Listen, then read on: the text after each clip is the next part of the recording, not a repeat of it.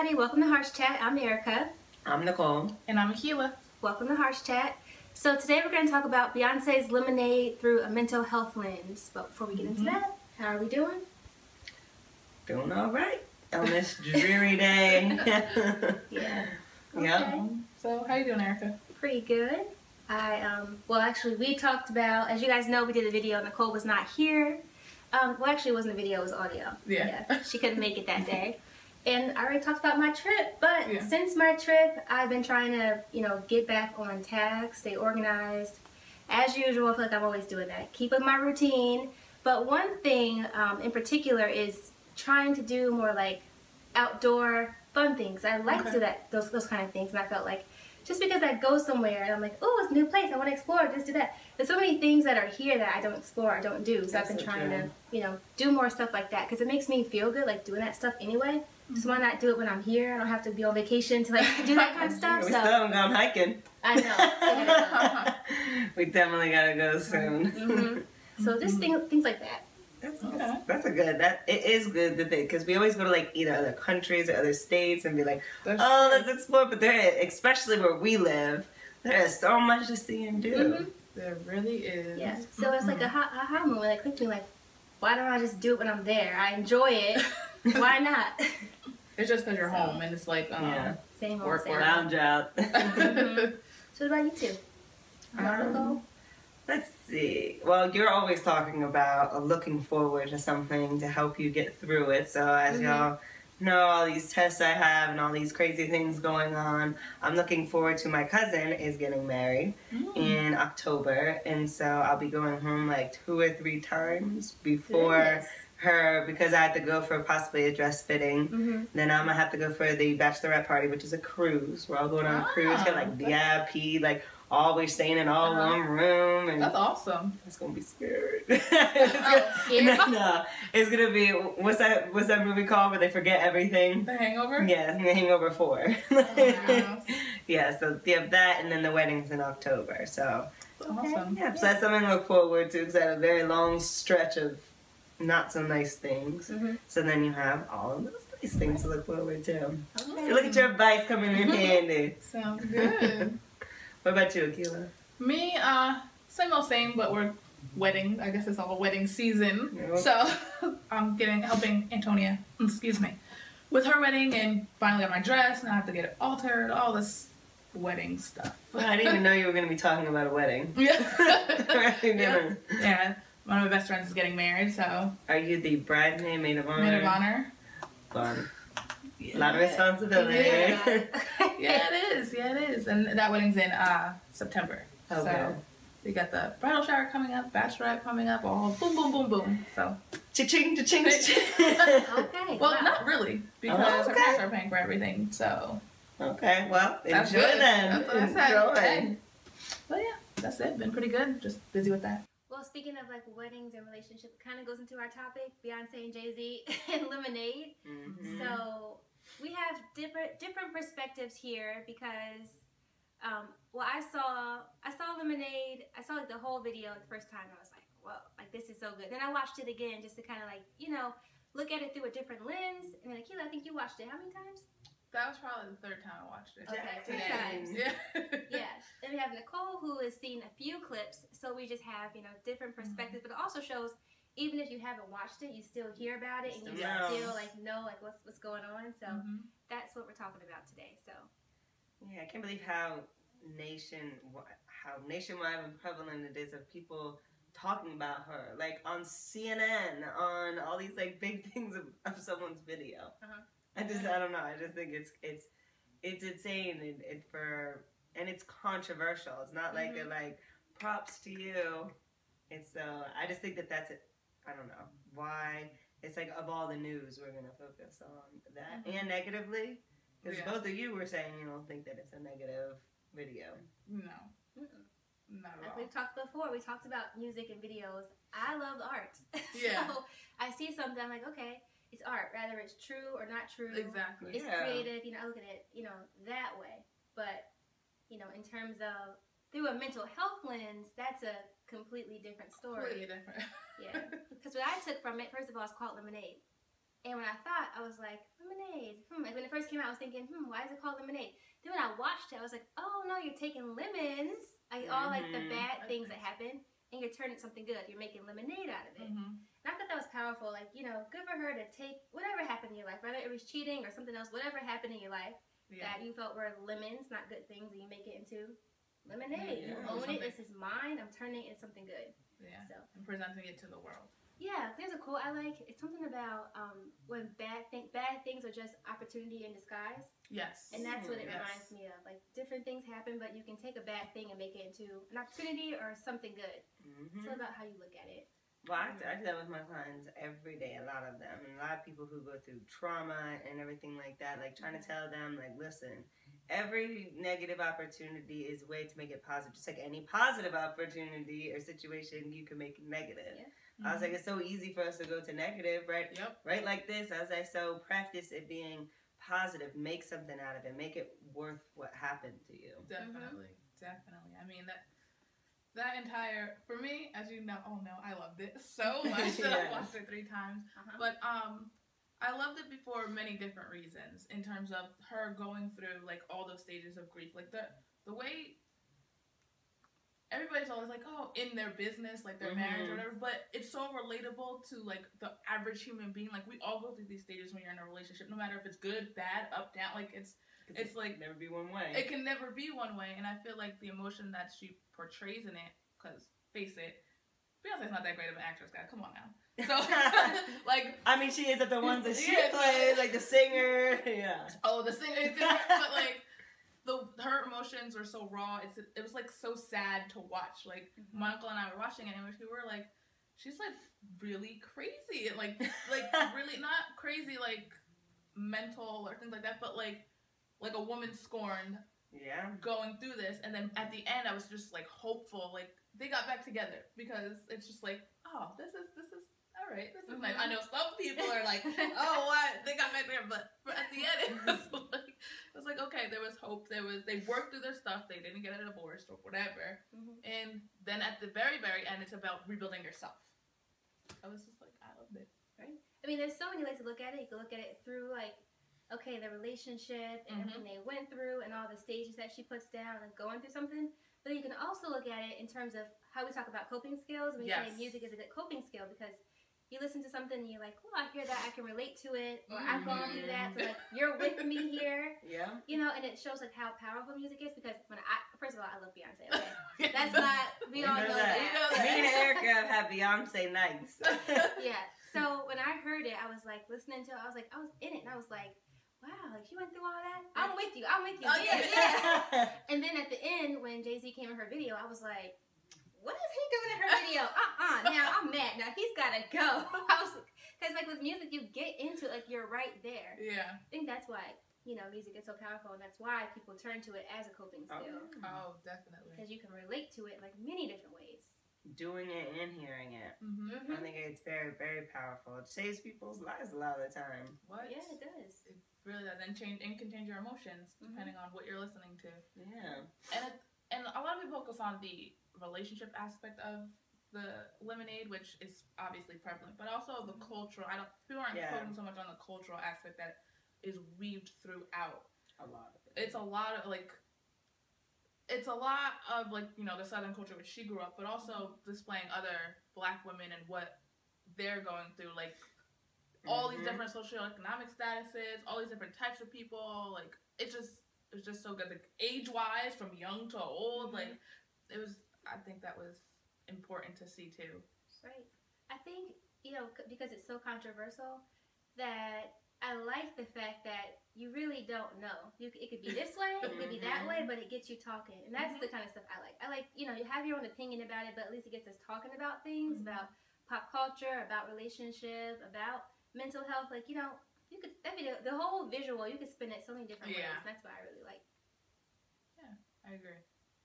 And it is about your interpretation of it, and I think that that's what she does very well. Is doesn't even when she makes her videos, she makes it to where you could even interpret that its own way. 'Cause a lot of it is her dancing, a lot of it is her like other art forms, like the way she's dressed and the way like art, like painting art and stuff like that. Like she does it on her, like culture and stuff. And so you can interpret it the way you need to interpret it for you to be able to relate to it. And she doesn't then further explain it a lot of times either, just enough so then you can really make it beneficial for yourself, because you can have a lot of songs that are, what is that? Y'all remember that one song, that woman who just stared into the camera and she's like, nothing compares to you. Oh, was that Sinead O'Connor? Yeah. Yeah. And you all think that it's about her mom. Her mom died. And the whole song's about her mom, but you never know, like, you think it's about a lover, you think about it's a dog, or, you know, you think about all this stuff, but that's what it's about. But you don't release certain things or say certain things so people can cope in their own way. Right. And you know, it's funny because just what you were going off of, like, us as therapists, we don't give advice, we kind of, you know, help people come to their own thing, and I feel like that's what this is doing. Like, right. Snaps to you for that connection. But yeah, I mean, like, I think that's important, to allow people to make their own interpretations and to grow within themselves through things, not necessarily hand feeding it. Right. I really like that. I feel like Beyonce herself used it as her own coping skill, you know, through the writing, creating it. Maybe different, like she had those poems, if those poems like spoke to her and she wanted to use it through the video, like she just made it for her. And we talk about that, you know, in therapy, where I know I recommend people to write or, you know, draw or create, like just, you know, be creative. You have to be very creative in therapy. And I was like, oh, well, she's doing that.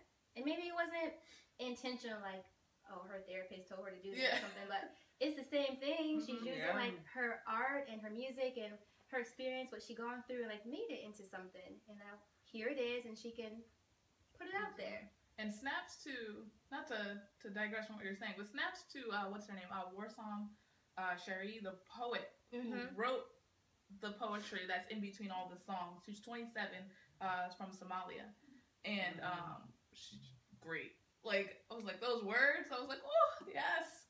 I tell you all the time, I'm a visual learner. So those words, like, you can really, like, imagine them and, like, see them. But they have them, I didn't see that part. I only saw the anger section of it, so I didn't see the in-between. There's not words, it's like, there's visuals and then Beyonce voicing over it, the words of the poet. Okay. But the poet, like, the words that she chooses, it's just, you know, you can really imagine it. You can really see it because it's just, like, so detailed. Yeah.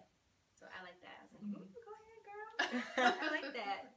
And she's giving more people, like, from Somalia, like, showing people that, especially Black women, who are capable of doing many more things than what's depicted in society and media and all that stuff. Like, something beautiful like that. And in the video, some of it that I saw, there's a lot of different Black women, a lot of different things, women just showing different ways to be, and giving people money for that. That's true. You know what I think is interesting? That everybody wants, because I know this is new. Every time Beyonce says something new, it's like a big thing. She has like her new stuff. But she comes out with these songs, and I'm thinking, you know, everybody's like, wow, Jay-Z cheated on her, and all this stuff. But there's other songs before that were about the same stuff. Exactly. Nobody said anything. It was.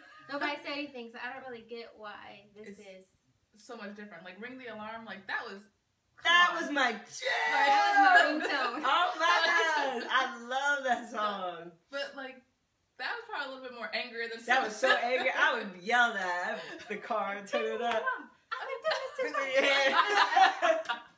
Yeah, she was mad. But, you know. Yeah, you know that. It was definitely bad. I'm assuming.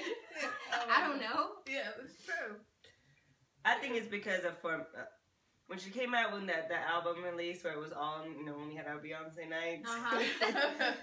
I think that made her like more popular in a different sense. Like, people understood how creative she is and smart she is with being able to produce money, basically, because that's how she does it. But then when she came out with Formation, I think from Formation on, like, she can't digress really backwards to certain things she used to sing about.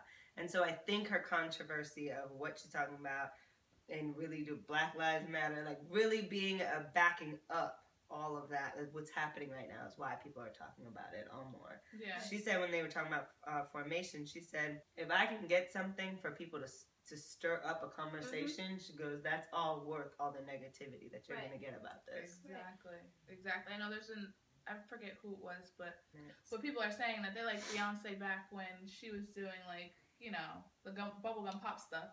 Of course you do, because she's not like being this activist and being who she is. Like, she went from pop princess in everyone's eyes to, oh my God, Beyonce is like, you know, becoming this militant person, which I think it's always been there. Mm-hmm. It's just now like we always talk about, in order to change things, you have to get into the system. Mm-hmm. Once you're in the system, you can really start changing it. And everybody loves Beyonce for the most part. Like, she's in there. Now she's like, all right, so now I can really talk to you about what I want to do. Like, she's turning underground mainstream type exactly. things. Because like we were talking about like J. Cole and all these different artists who say really relevant, great really powerful stuff, but they're not. They're what is it, B class or C class celebrities or whatever.